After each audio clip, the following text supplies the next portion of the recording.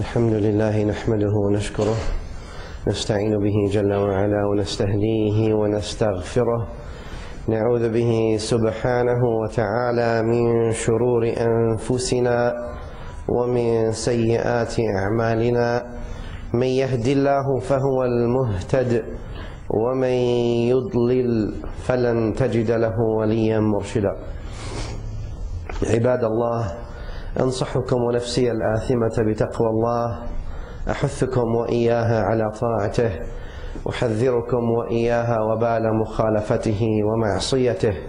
أشهد أن لا إله إلا الله وحده لا شريك له، وأشهد أن سيدنا محمدا صلى الله عليه وآله وسلم عبده ورسوله وصفيه من خلقه وخليله، أرسله بالهدى ودين الحق ليظهره على الدين كله ولو كره الكافرون.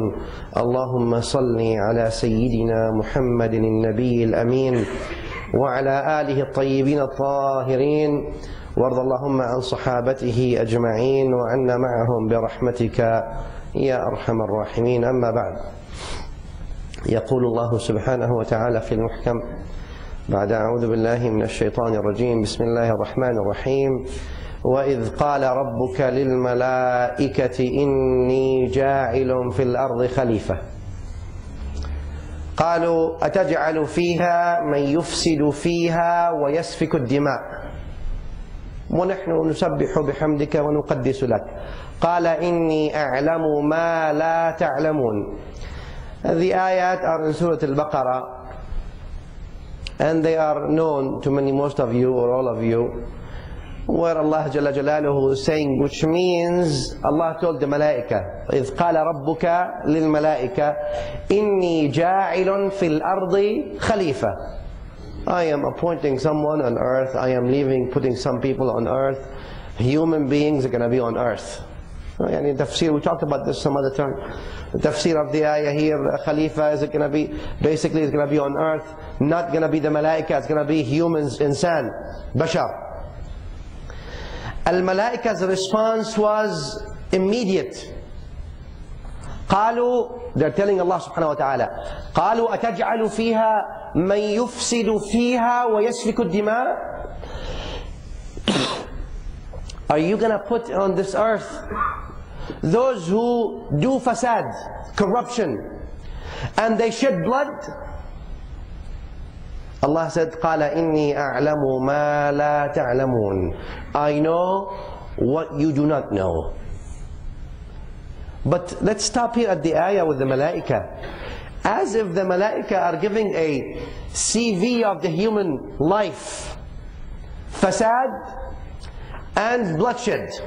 أَتَجْعَلُ فِيهَا مَنْ يُفْسِدُ فِيهَا وَيَسْفِكُ الدِّمَاء. They didn't say anything else. They said these two things.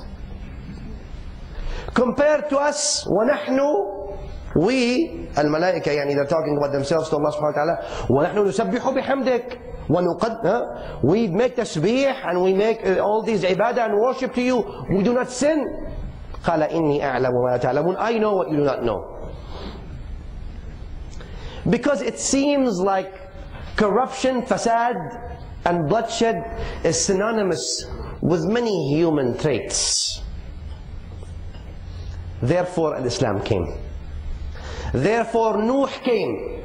Therefore Musa came. Therefore Isa came. Therefore Idris came. Therefore Al-Anbiya, all of them came. Yet that did not stop Habil or Qabil, the sons of Adam, Habil and Qabil. Qabil killed his own brother Habil. Fasad and corruption, notice. And bloodshed. Why? Disagreement over something. Jealousy. Qabil is the qatil, the killer. Qaf, Qabil. And then he killed his brother. You can go through history and you see how people, we often talk about how glorious the Ottoman Empire was. And there are many good aspects about it, there's no doubt. There's no doubt. But I would like you, when you go and visit Istanbul, go to the royal graveyard. And if you go to the royal graveyard in Istanbul, you'll see big graves with big, even in the graves, The ones who are on different levels, they have different kind of levels on the grave. Subhanallah. No, the grave is not what appears on it. What's going on inside is the problem. You see the Sultan has a big grave, and then you see also royal grave, very tiny graves. And when you ask people there, who are these? They will tell you those were the children of the Sultan. He killed them so they don't become kings, or they don't kill him so they can become kings. Huh? No.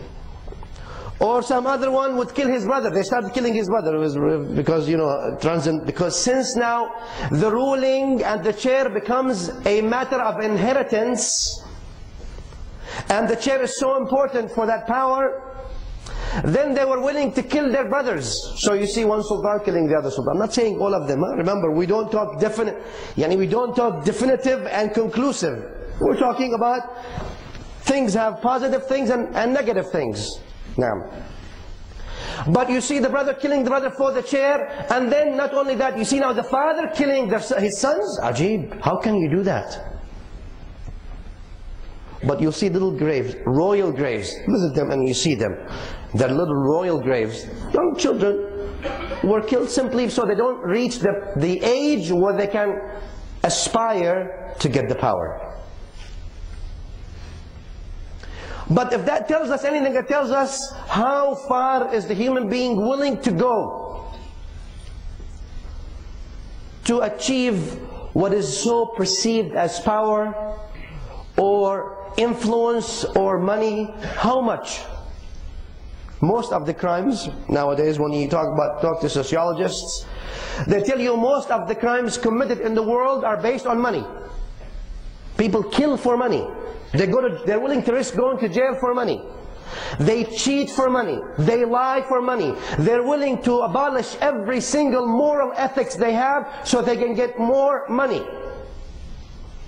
What more than that? They're willing to exchange Jannah for Jahannam for money.